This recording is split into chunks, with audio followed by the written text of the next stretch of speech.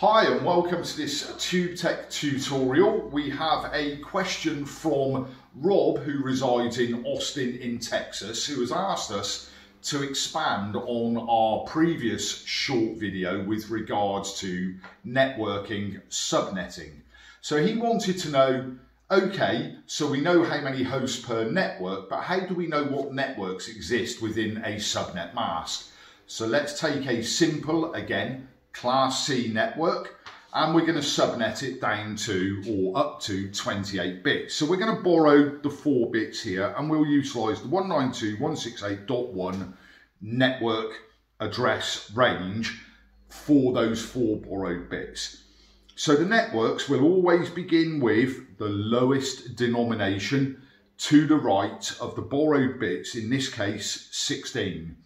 So all the networks will go up in 16, so it'll be 16, 32, 48, 64, etc, etc, because if we turn these 3 bits off and that one on, we get 16. We turn those 2 bits off, leave this one on, turn that one off, we get 32. Turn these 2 off, those 2 on, we get 48, and so on and so on. And if we turn the first host bit on, we know that, for example, in the 16 range, our first available address is going to be 17.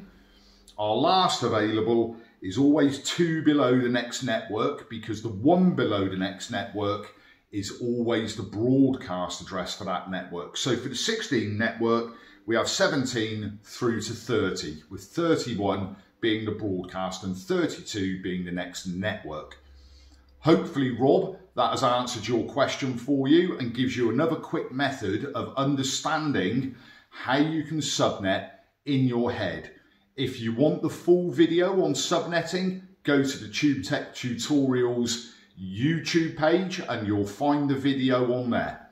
If you like these short videos that we're doing, please subscribe to the channel, because we're going to keep doing a few of these each day for you.